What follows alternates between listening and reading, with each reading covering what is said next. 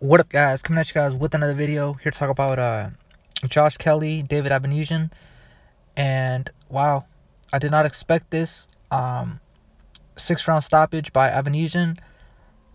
Pretty much his court. Well, he had got 2 knockdowns. After the second knockdown, his corner threw in the towel, which, in my opinion, it was good. It was a good stoppage, in my opinion. Just due to the fact that he was already rocked.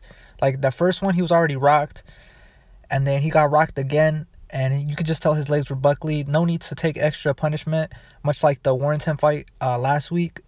You know what I'm saying? I'm pretty sure they've seen that, and they're like, you know what? Just, it is what it is. You live to fight another day. But it was a great fight, 6-round fight. In my opinion, I thought Josh Kelly was winning the fight up until that round.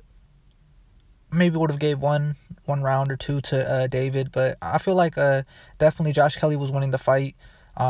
Crazy cut like near the back of his head. That didn't seem to bother him, but he got headbutted. What was it? I believe it was his left eye. And yo, what the fuck? Did the referee even say, oh, accidental headbutt and all that shit? But whatever, that's it. It is what it is. David Avanesyan pulls off the victory for the European title, welterweight title. And it's just crazy because I was just doing a video yesterday about Virgil Ortiz saying he would possibly want to fight Josh Kelly if they're both victorious. Josh Kelly was not. Now it's up to Virgil Ortiz to beat Hooker. But, you know, those pretty much plans are pretty much out the window. I wouldn't mind seeing a rematch. It was a great fight. I'm just waking up. I work overnight, so I got off early. Got to do this little quick video. I just went to BK right now. Got myself a bacon.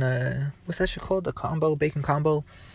I'm about to watch the Broner card right now. So yeah, stay tuned for that. Comment on the video, like the video, subscribe. Peace.